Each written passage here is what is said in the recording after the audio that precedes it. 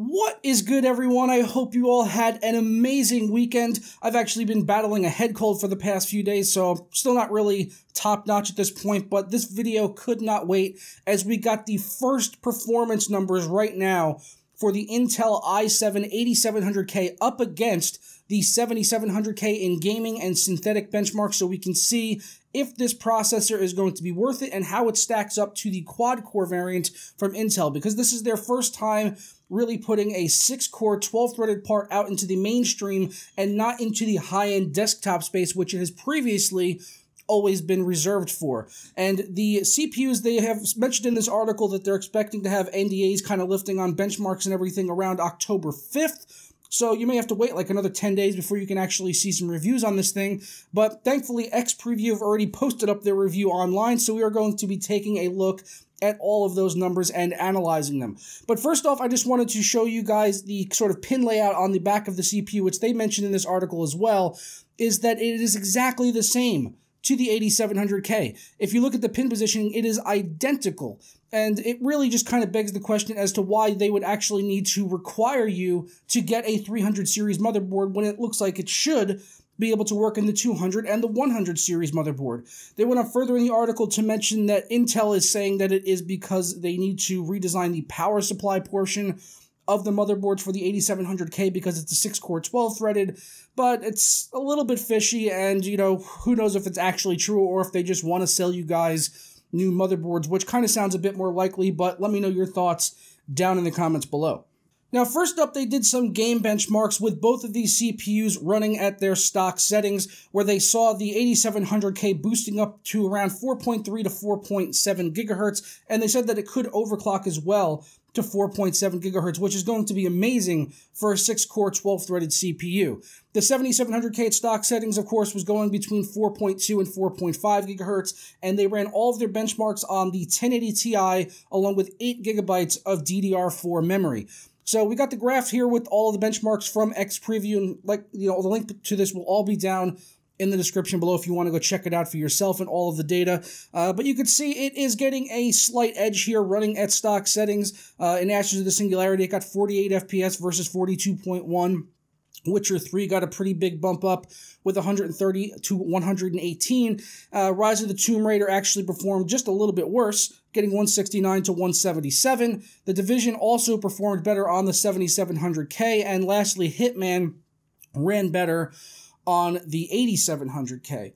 Now, that is at the stock clock speed, which actually has the 8700K running higher, and the total result of that is about a 1.43% improvement over the 7700K running at stock clock speeds, and that's, with the extra cores and all of that. So let's go ahead and pan down now to the test done at the same exact clock speed, which will give us a really good picture of the IPC gain that we could expect in this. First, looking at the synthetics here, this is all going to be on your screen here. I'm not going to go through all the numbers, but the end result here shows that the single-threaded is just slightly behind. It's kind of within the margin of error. Like on Cinebench, single-threaded, the 7700K got 195, while the 8700K got 194. So that's sort of within the margin of error, and that's both CPUs running at 4.5 gigahertz. But the end result here was that on single-threaded, it was about a little more than 0.5% behind the 7700K, while on multi-threaded, it's about 46% faster, which you should expect because it has 50% more threads than what the 7700K has. So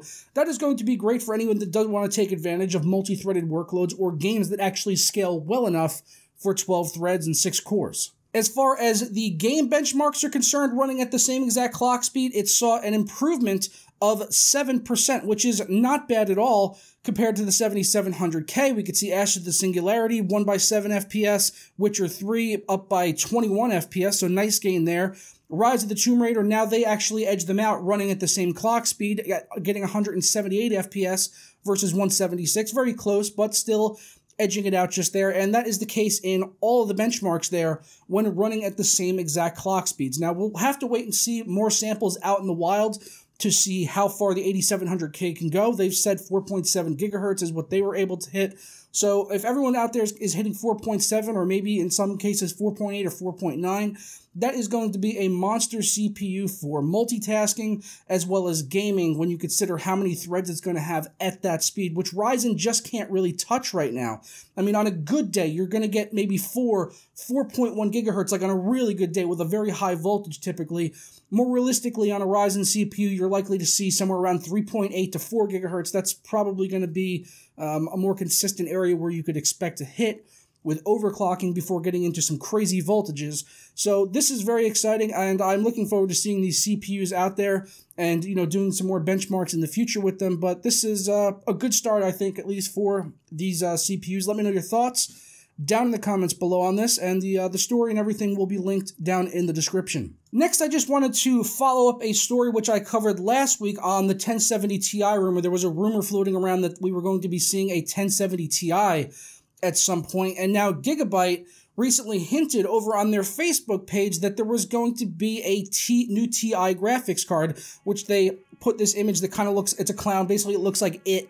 They have the same font as it, and it's got the red balloon, it even says you'll float too, and it just, instead of saying it says TI, basically pointing out that there would be a new TI graphics card coming soon, and with the, you know, the theme of it being that it's a scary clown and all of that, kind of Halloween right around the corner, I think it would not be too far-fetched to expect maybe to see these cards out before the end of October, before Halloween hits. So maybe we will actually see these very soon. I just wanted to bring that to you guys as a follow-up to that story from last week, as I mentioned.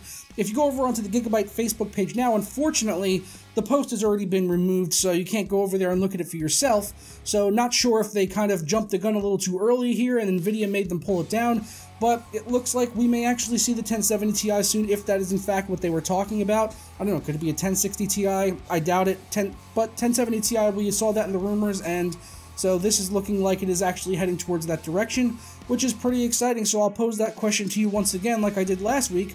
If the 1070 Ti comes out, are you going to pick one of these up? Being that it'll be somewhere between 1070 and 1080 performance, probably around $450. Maybe we'll even see a price drop on the GTX 1070. That would certainly be very exciting to see something along those lines. But I'm going to go ahead and get on out of here, guys. If you enjoyed this tech news video and the leaked performance benchmarks on the i7-8700K, then you know what to do. Leave a like on the video down below. Subscribe if you're not already. And if you have been here for a while, you can always hit the notification bell so you find out whenever I'm uploading tech news videos like this one right here. And I will catch you guys in the next video. Ta-ra.